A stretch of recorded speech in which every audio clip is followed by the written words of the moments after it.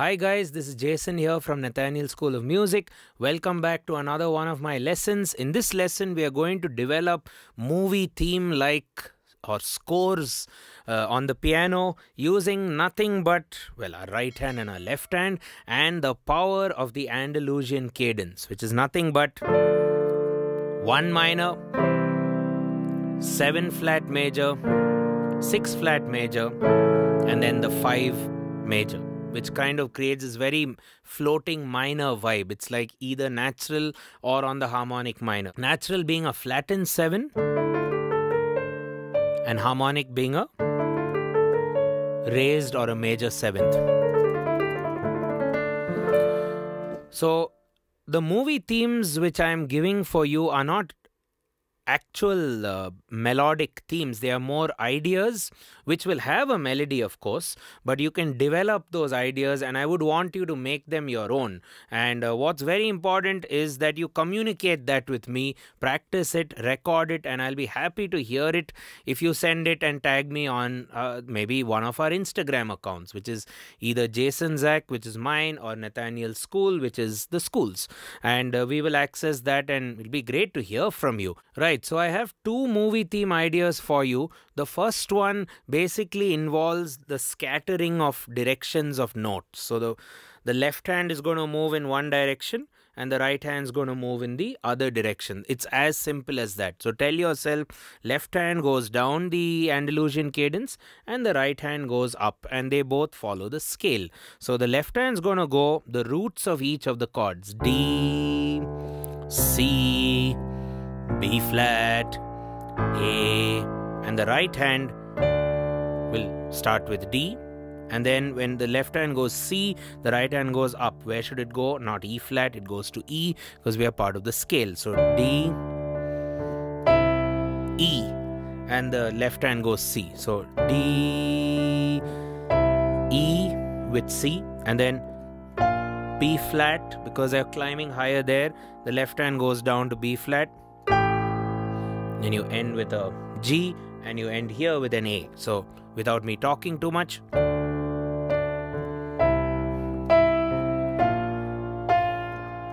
maybe the right hand can play twice, left hand can play single and probably add like an 8th note at the end, and 2 and 3 and 4 and 2 and 3 and 4 and 1 and 3 and now, because it's a movie theme, we have to make it more epic. So add some thirds in the right hand. What is a third? D coupled with the F, E coupled with G. These are diatonic thirds which are written down for you in the booklet, which has the notes of this entire series. So do consider getting yourself a copy of that booklet. It'll contain the notation and all the instructions to play this stuff. So thirds in the right hand, and it's ascending there and descending here. It's also what we call contrary motion in Western classical composition. So, and 2 and now here's where the fun begins. Well, the fun I think has already begun, but it's gonna go crazy very shortly. So if you want to do stuff like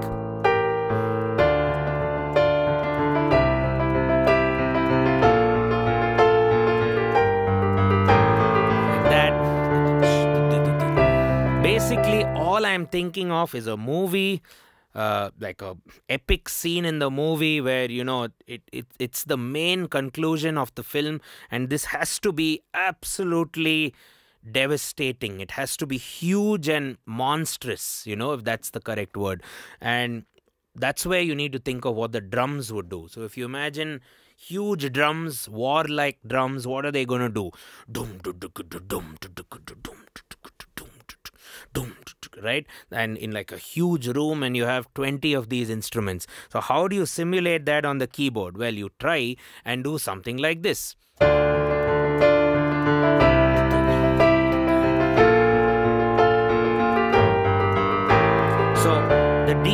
the the engine created, which I created, was da da da da dun da da da da dun da da da da. So how did I get da da da da? I'm just using my two thumbs. That's all I can do. I'm not playing a huge drum at the moment. So dun da da da da dun da da. And look at this. Keep the pinky to always do the pulse. So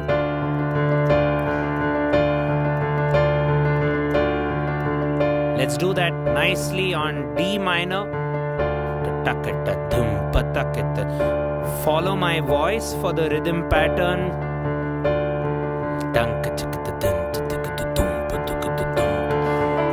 Climbing, climbing and dropping here in contrary motion.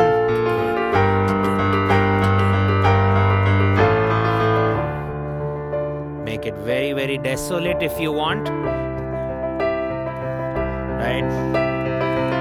Dynamics will only happen once you have control over the rhythmic engine.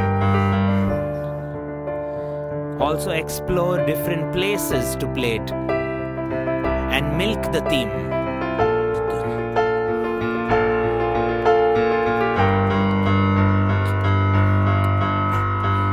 Can even do like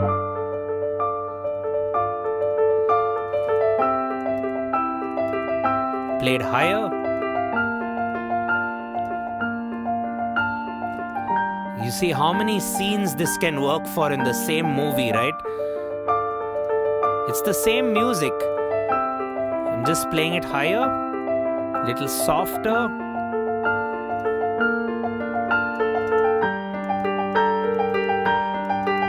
And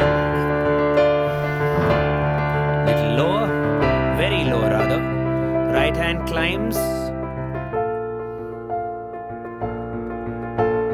You could also consider this like a polyrhythm. Instead of going dun da da da da, that's one way of visualizing it. A lot of my students get it like that, where I say dun da da da dun da da da dun da da da da, and look at my pinkies of the two hands. They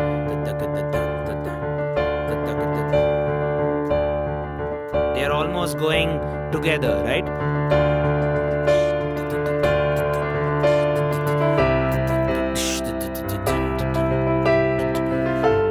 Trying my best to emulate the drums. Obviously we can't, but this is giving you as much epicness as I possibly can, and then it's for you to take it to town or compose it around an entire orchestral arrangement. So the general principle is ascend the melody in the right hand, descend the bass, and as always we are following the Andalusian cadence, which is the 1, 7 flat, 6 flat, and the 5 going down, the right hand's climbing up, the right hand's in thirds, and then to make it more epic, we add that dun dun dun dun dun dun dun dun dun. So I have another very cool movie theme composing idea for you using nothing but the Andalusian cadence. Let's move forward in this lesson itself. So continue watching. So with this movie theme like idea, again the same story happens in the left. You do D, C, B flat, A, Andalusian. I hope you're not bored with the cadence by now. I'm not. But it can get a bit boring, so you could change it, but for this part, just stick with me. We're just using the same. Now, super simple left hand. But we look at a right hand theme and build around that. The right hand theme is just that. So F, E, D, A. You can play it either low, you can around middle C, or you could play it a bit higher. I'm going to start with low.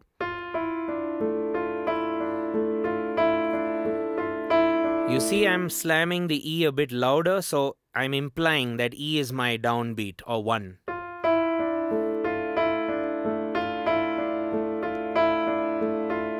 At the E, you're going to slam the D.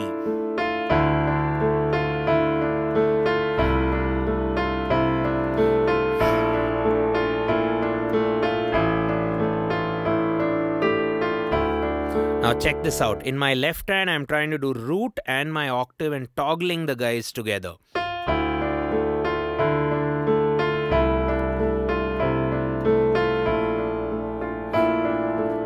remember E is my 1. So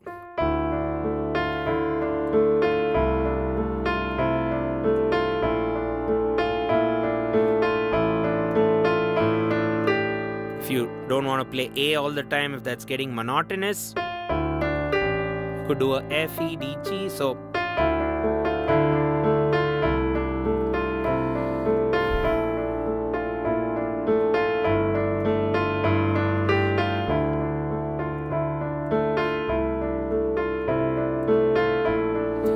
you're pivoting that tune. Now what I like about this particular style of movie theme composition is you take the same tune, and right now it's a bit haunting, a bit slow. You could also just double speed it.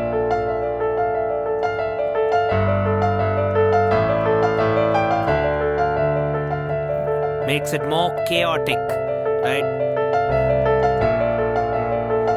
All the things you need in a movie.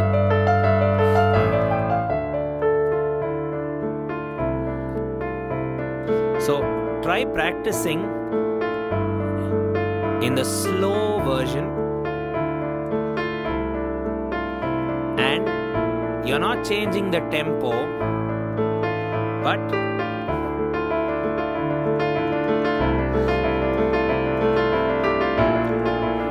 the speed of the right hand.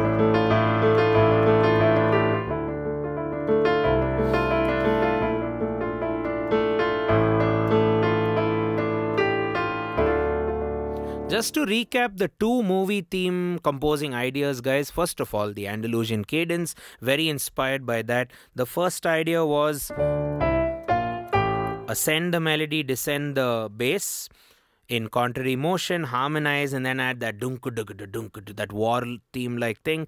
The next thing I ended up doing was creating a very simple motif like this. Move down the Andalusian.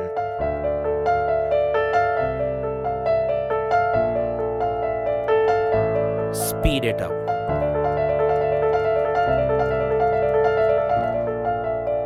And so on and so forth.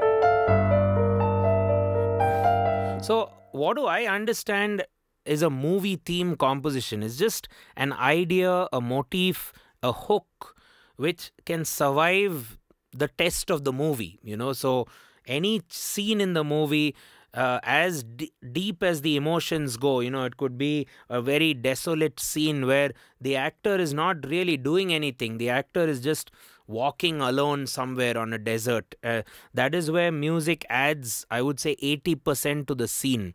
The visuals may just not be that impactful. You're just going to look at something rather static. That is where you need to really bring out the life. So movie themes are about that. You try to create one idea which recurs over and over, which can be played in different intensities with different dynamics, which you can then pick and choose and use for different segments or themes in the movie. Of course, after consulting your director, whoever you're working with, or the visuals which are part of the script, of course. Again, guys, this is Jason here from Nathaniel. Thanks a ton for being part of this series. Your support means a lot to our channel, and thanks for all your requests which you're putting in for us to create these lessons. And do consider heading over to Patreon. That will give you the scores and the notes for this entire series. Jason from Nathaniel. Cheers. Thanks for watching.